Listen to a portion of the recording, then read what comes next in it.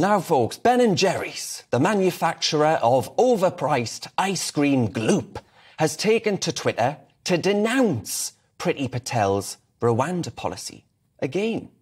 Now, most likely, tweeting from their luxurious headquarters in America's wealthy New England, liberal social media activists and, of course, their multi-millionaire bosses have sought to lecture British voters on how to police our own borders.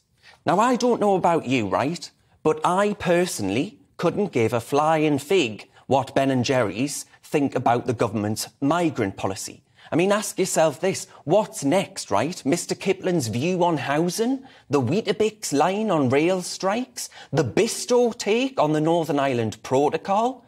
And why are these merchants of heart disease on a sugar rush utterly emboldened and seeking, frankly, to serve spoonfuls of sanctimonious, sensationalist social media nonsense down our feeds? And I think it's because their ideological allies are actually winning the argument. Wealthy lefty lawyers here have been getting their own way on Britain's borders and our lack of control over them for years now.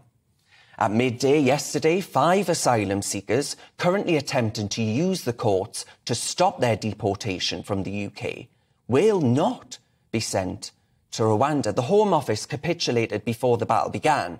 They may well have done so for sound legal reasons, but it's just the first of what I suspect will be many such capitulations and defeats. And therefore, not the last time that we'll have to read the sneering tweets of Ben & Jerry's. Now, according to Home Office insiders, the chances of a flight taken off to deport illegal migrants to Rwanda is unlikely to go ahead.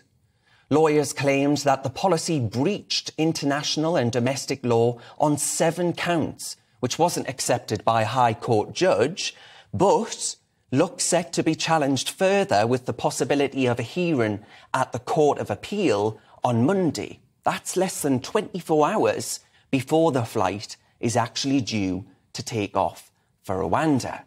And it begs the question, right? Who runs this country? Lefty lawyers and their elite rich cheerleaders, or British voters?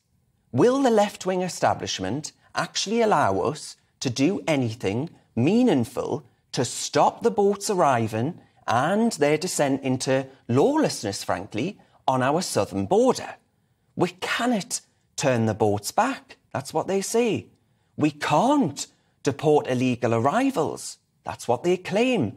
We can't prosecute those arriving. That's what they insist. Time and time again. I say enough of the queue jumping, enough of the law breaking, enough of the legal activism. Enough is enough. We've been here before, though, haven't we? Remember when the liberal and legal establishment lined up to block Brexit? I certainly do.